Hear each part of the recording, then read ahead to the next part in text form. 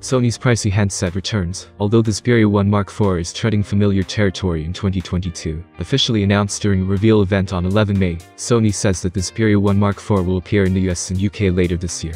The previous Xperia 1 Mark III arrived in August 2021, almost 6 months after its initial launch event, but thankfully we only have to wait until 16 June to get our hands on the Xperia 1 Mark IV. As for looks, we're getting a similar appearance to last year's phone, with its clean-cut edges and neatly arranged camera array on the rear. The Xperia 1 Mark IV is one of the few phones with a dedicated camera shutter button on one of its long edges, and it also benefits from IP65 or 68 waterproofing. Layers of Gorilla Glass Victus have been applied on both the front and back of the phone, and it comes in a choice of 3 colors: black, ice white and purple. Moving on, Sony feels that the 6.5-inch 4K AMOLED display of the previous generation was close to perfection, so this year there were only a few upgrades. They are important though. For example, the screen is 50% brighter. Brightness was a bit of an issue for the Mark III. The 120Hz refresh rate can be utilized if the game supports it. And this year there is a beefier GPU running the show, Snapdragon 8 Gen 1's Adreno 730. As for memory, Sony is only offering a version with 12 gigs of RAM. Anything less doesn't cut it. Storage capacity is 256 gigs, with the 512 gigs tier also available in some markets. Better yet, you can expand it via the microSD slot, which is a real rarity in the premium segment. The phone runs a close to stock Android 12. Last year's model put in a decent battery performance, but this year Sony bumped up the capacity by 500 mAh for a total of 5000 mAh.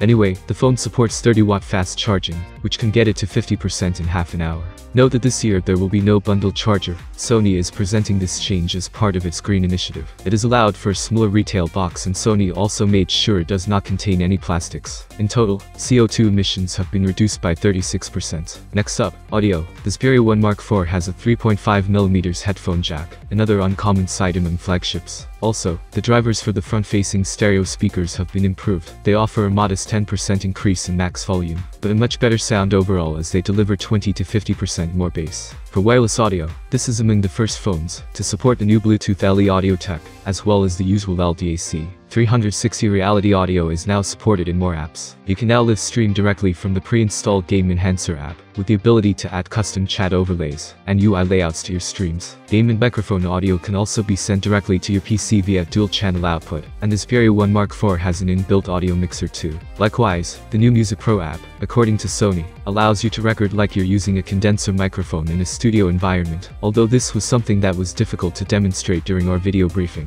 The Sony Xperia 1 Mark IV telephoto camera offers continuous optical zoom thanks to a revolutionary new design, and it zooms in more at the far end. The new range is 85mm to 125mm, making for 3.5 to 5x optical magnification. The phone sticks to the 12-megapixel resolution for all 3 cameras on its back. The main camera has a 1.7-inch sensor and an OIS-enabled 24mm lens. The ultra-wide camera gets a 2.5-inch sensor with a 16mm lens with autofocus. For completeness' sake, the telephoto module houses a 1/3.5-inch sensor and also has OIS and AF. By the way, the 2-stage shutter button is still available on the side, following the Xperia tradition. All 3 cameras share the same feature set, including 4K video capture at 120 FPS. They all offer optical steady shot with flawless IAF, plus real-time object tracking and autofocus. All cameras utilize image stacking to expand the dynamic range, and can do 20 FPS bursts with AF, AE and HDR enabled. An RGB IR sensor on the back feeds info to AI algorithms that control the white balance of the camera, and there is a 3D TOF sensor as well. This year it also upgraded the selfie camera to 12-megapixel up from 8-megapixel, thanks to a new 2.9-inch Exmor RS sensor.